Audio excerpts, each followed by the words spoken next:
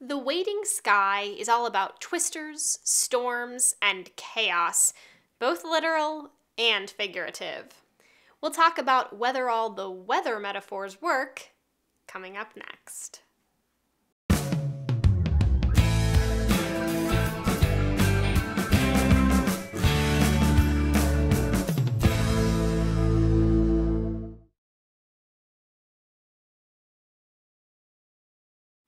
Jane McAllister's life is spiraling out of control.